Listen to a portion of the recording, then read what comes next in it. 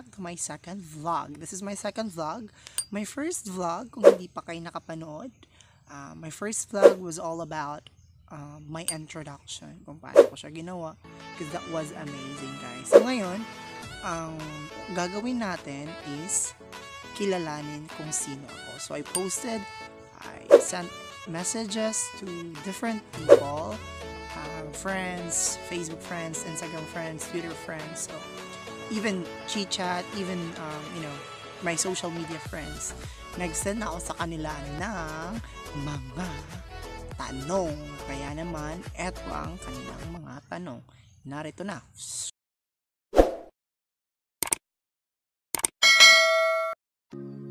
Here's the question. So, handa ka na ba? Jay Doydora na yan. So, eto na ang unang tanong. From Ma'am Teresa Balahay. What is your favorite food? Ano daw yung paborito kong pagkain? Wow, paboritong pagkain. Uy, mahirap lang ako.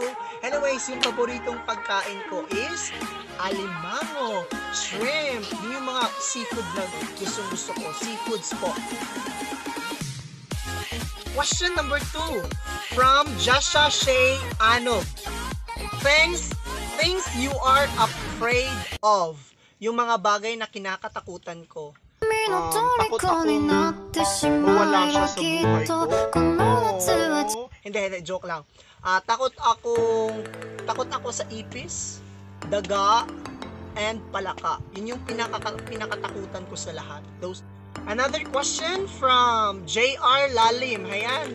Hi, shout out to you, JR Lalim, youth frontliners of Roman Catholic Church in Bulilis, Ubay-Bohol. Shout out to our hardworking frontliners there.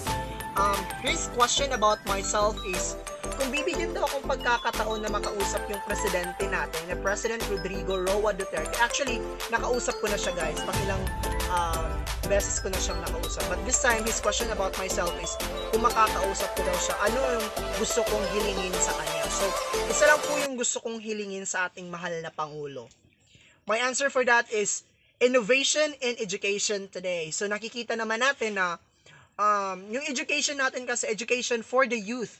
Kasi yung kabataan kasi, sabi nga ni Rizal, ang kabataan ang pag-asa ng bayan. So hihilingin ko sa kanya na dapat youth nowadays parang nawala na kasi ng landas. So innovation for education for the youth and for the future generations to all of us. Yun. What are your favorite books? Number 3 question is, what are your favorite books? Yung favorite books ko, guys, are, number 1 is Divine Principle. Ito yung pinaka-paborito ko sa lahat, Divine Principle. Pangalawa is Purpose Driven Life by Rick Warren.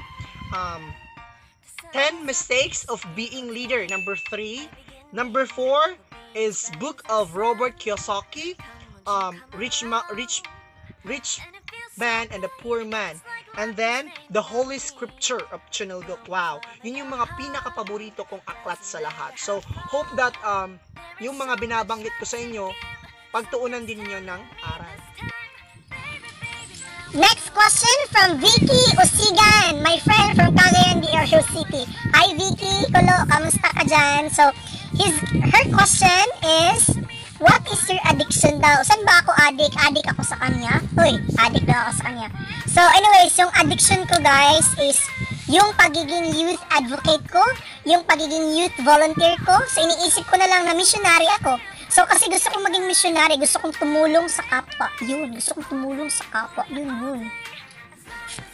From Vince Buluwal. Ayan, my friend from Children of Mary. Shout out to all Children of Mary member, Vince Buluwal.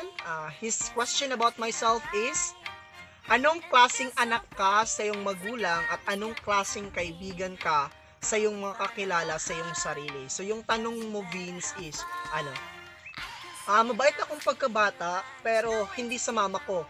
I mean, mabait ako sa mama ko pero kasi hindi ako lumaki sa mama ko.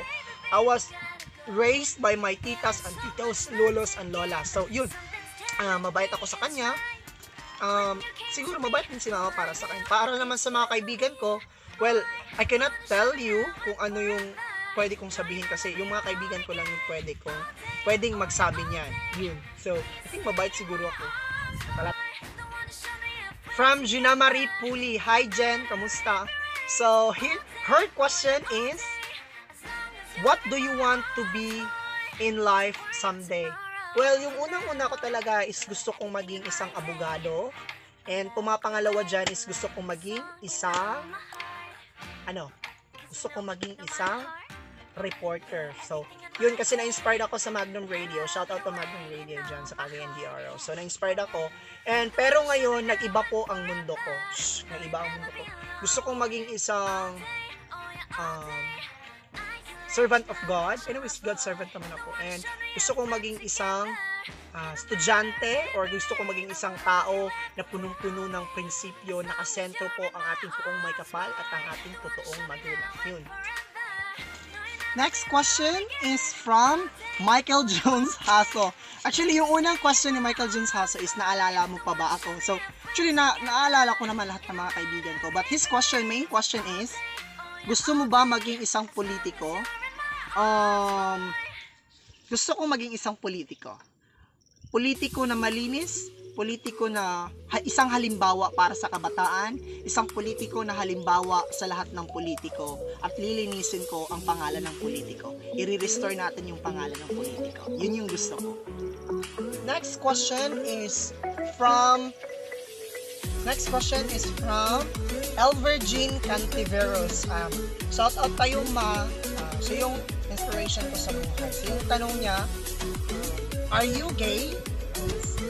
Tapos sasagutin ko siya. It's better to be honest, not to be honest. So, actually, I was that before, but simula nung narinig ko yung words ng mga pampa-inspired sa buhay ko, simula yung na-inspired ako na marinig yung purpose. Kasi before, I was that in a thinking of a gay. I was that a thinking of being, LGBT community part.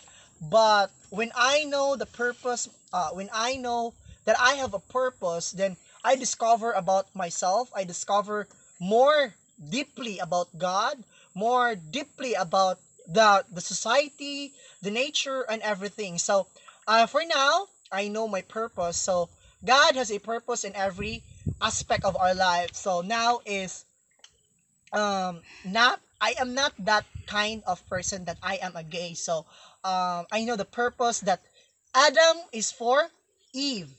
Eve for Adam. Not like Adam to Adam, Eve and Eve. So, I hope that maliwanagan kayong lahat. So, I have that actions, thoughts, but, I am a God-centered and now I am not that what you are thinking that I am a gay. So, I am not a gay. Yun. Next question, again, from Nurjana Mala Sultan. Ay mine, shout out sa'yo dyan. Assalamualaikum. May kaibigan kong Muslim. Ang question niya is, how to be confident as you? From, dalawa silang nagtanong, Ana May Lumantas. Ayan. Hi Ana May. Kaibigan ko din from Panglao. So, kanilang tanong is, how to be you po. Hindi ko alam kung how to be you po na, how to be confident as you po yung tanong nila. So, isa lang yung isipin mo lang na part sila ng buhay. Yung mga kakaharap mo is parte yan ng buhay mo araw-araw. I mean, sila yung parang nagbibigay saya, sila yung nagbibigay kulay sa mundo mo. So that's why, be positive. Think that they are your family, friends, God, you're representing of whoever you are. Just be confident. Yun yung technique ko dyan. Pero nahihiya din ako, no? Yun. Place na napuntahan. Yung mga lugar na napuntahan ko, Luzon, Visayas, Mindanao. Soon, international. So, I want to, step-by-step process. But I went to Luzon, Visayas, and Mindanao. So, hindi ko na mention kasi ang dami. So, yun. Next is international. Become a global leader soon. Hindi pa. Pero I hope so that God will give me an opportunity for that.